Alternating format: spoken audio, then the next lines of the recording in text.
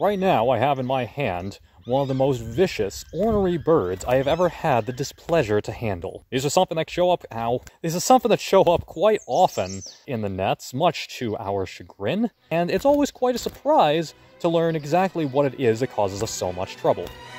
This is the black-capped chickadee.